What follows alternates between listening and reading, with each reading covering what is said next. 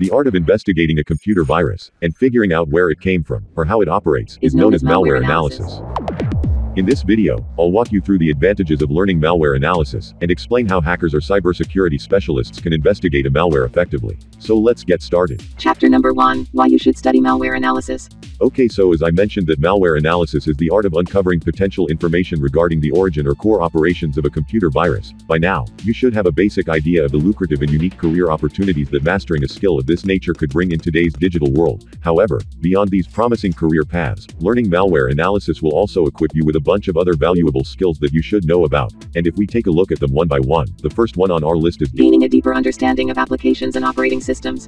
The thing is, if you dissect a malware to see how it works, you also end up knowing a lot more about how popular operating systems like Windows or Mac OS generally work, and which parts of these operating systems do malwares usually attack. This insight will not only help you in becoming a better hacker, but could also empower you to build your own zero-day exploits, rather than relying on other people's malware. Moreover, if you're someone who's interested in learning programming languages or building software in general, knowing how a malware attacks an operating system will also assist you in building your own antivirus or intrusion detection systems, and facilitate you in understanding how a malware can be detected or neutralized. Additionally, if you're aiming to become a forensics expert or an incident response handler, malware analysis will help you in quickly investigating cybercrimes or calculating the severity of a cyber attack, and enable you to develop your own tools or strategies to prevent a future attack. Lastly, if you're an attacker, understanding how a forensics investigator might uncover information about you can significantly improve your evasion techniques, and empower you to build a more sophisticated malware that makes it challenging for an investigator to analyze it or trace it back to its origins. Chapter number 2, But how is malware analyzed? Okay, so to analyze or investigate a malware, we have two primary methods. Firstly, there's the static or passive method, and then there's the dynamic or active method.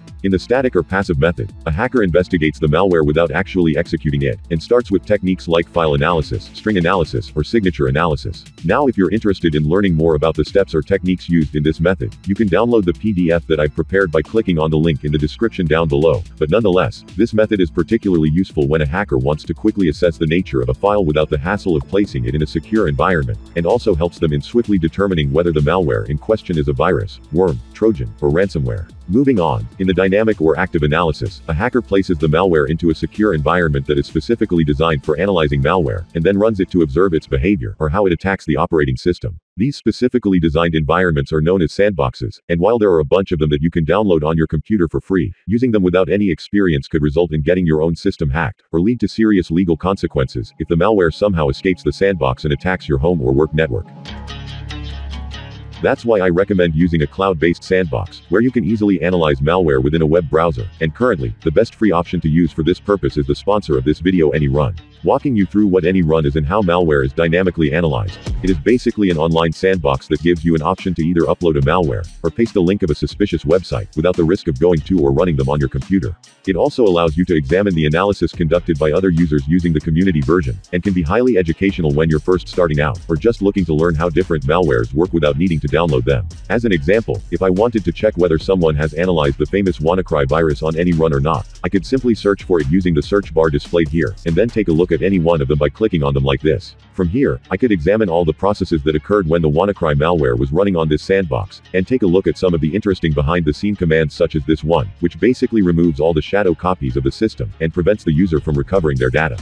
Moreover, the Connections tab here allows us to see the network connections established by the malware during its execution, and also tells us the IP addresses of the command and control servers it was communicating with. Now, the reason why it's sending connections to all these different IPs over here is because the creator of this malware probably used a VPN to hide their location. However, if we detect any one of these IPs to be sending or receiving packets under the traffic column here, we can actually click on it to view all the communication between the malware and control server, similar to how we would analyze traffic on Wireshark. Next, if we want to quickly see a summary of the interesting events or commands executed by a malware, we can also ask ChatGPT to break it down into an easy-to-understand format, or copy the commands we're interested into other AI models for a thorough explanation. Apart from these, any.run also allows you to reanalyze a malware under specific conditions if you want, and while I can't go through all the interactive features it offers, you can sign up for any.run yourself, and walk through their built-in step-by-step guide to get familiarized with which things are where within the interface. Finally, to sign up for any.run, you would need a university or business email for verification. However, if you don't have access to these, you can also reach out to any.run on their Discord server, and request an access using your personal email instead.